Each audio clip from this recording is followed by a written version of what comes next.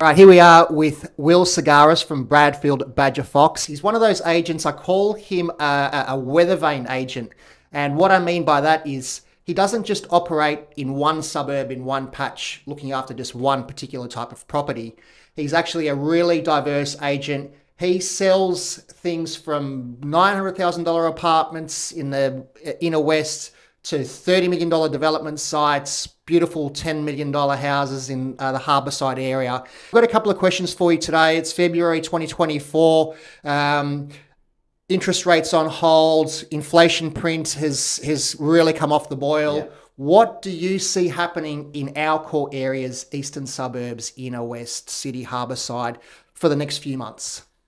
Dan, I think it's going to be really strong, and you touched on interest rates there. We're no longer getting talk of interest rates increasing at opens.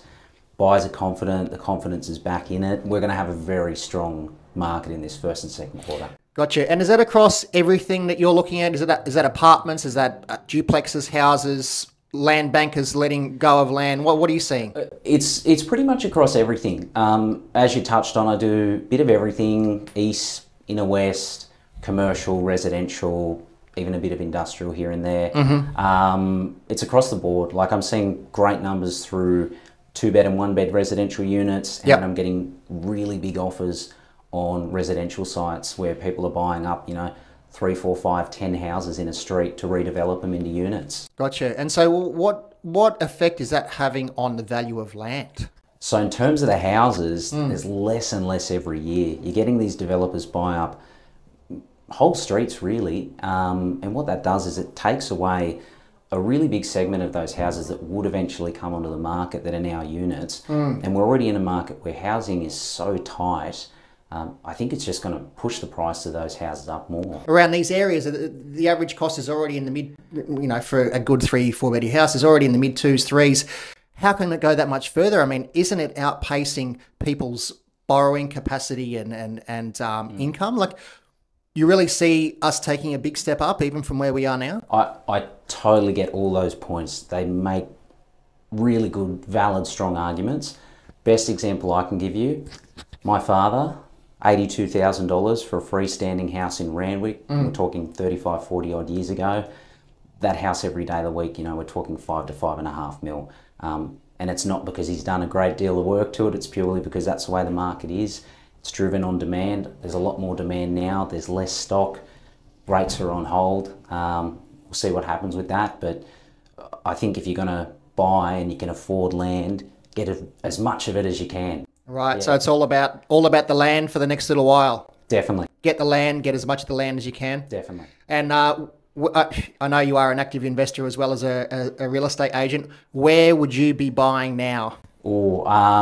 Few pockets that I really like. When we're talking kind of that inner west, outer city area, Darlington. I love Darlington. I love Darlington. I think it's one of those pockets where just, for some reason, people knew Redfern, but they didn't know Darlington. I'd be showing houses there in years gone past, and people didn't really know about it, and it was just... And it has gentrified and still is gentrifying. Massively. It's changed a lot. You got a lot of... I was selling a lot of really run-down older terraces there. People have come in with money from the surrounding suburbs who have been priced out, come in, done beautiful renos, resold them. It's just... And I noticed that when I go out to inspect properties there, every second or third house has a builder there, a carpenter there. Yeah. There's a lot of activity. There's a lot of work going on there. And that is one of the signs of gentrification, isn't it?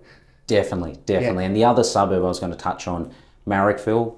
Love Marrickville. I still think there is, although it's come a long way in the last few years, there's still a lot of good value there. You can still get a little cottage or even a freestander for reasonable money that you can add value to, which is going to increase.